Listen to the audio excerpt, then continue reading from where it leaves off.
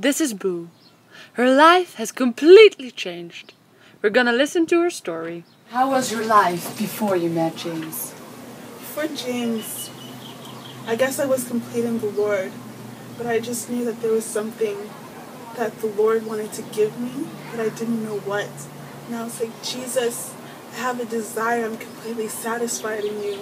Yeah. But I just have a desire inside of me. Yeah. And then when I saw James's face, I knew that he was the one the Lord had for me. Well, one day I just felt like led in my spirit to go on this website, Tumblr, and I saw a picture from this blog called Attractive Men with Facial Hair, and I felt like Jesus really wanted me to look at it.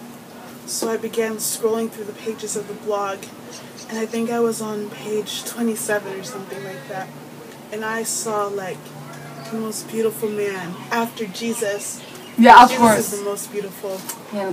And I said, Lord, who is this man? What are you trying to tell me? And I saw that his name is James Vincent Mcmorrow. And James is, of course, a biblical name. Yeah, James is the name of Jesus' brother. You know, so I was just like, yes, God, I feel you. Yeah. And I discovered that he was a singer from Ireland. And I said, Lord, he must sound heavenly. His accent, it just must reflect your image. And then I decided to listen. And after 5 seconds of hearing him sing, I was like, Jesus, I understand. You want me to marry this man. I agree, Lord. I accept your will. And you know, I just had to lay down my life and I said, Lord, not my will, but yours be done, Jesus. I'll go anywhere. I'll choose anything for you.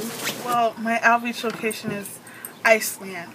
And I just felt moved by the Lord to choose Iceland because Iceland is one letter different from Ireland. You just changed the C to an R and it's Ireland. And also, it's a little bit chilly in Iceland. So the men have to grow beards so their face isn't cold. And I was like, Jesus, this is exactly what you were telling me when you led me to that blog and when you led me to James. And I just completely understand now. What has changed? Well, I'm no longer distracted. I'm really focused on the Lord because I know that when I meet James, it's going to be okay. And we're going to get married December 14th, right after our graduation this year. Right after we graduate from DTS, we'll get married. And like, it just helped me focus on the Lord. I don't have to be distracted because I'm going to marry James. Do you have an encouragement for people who are, still in the situation you were before you met James? I just say, listen to the Lord. Like, you just have to be wise. Like, even though I found James on Attractive Men with Facial Hair, just like, be wise about what blogs you're following and make sure you're being led by the Lord to follow those blogs and don't just follow any blog. Follow the right one and Jesus will bring the right person into your life.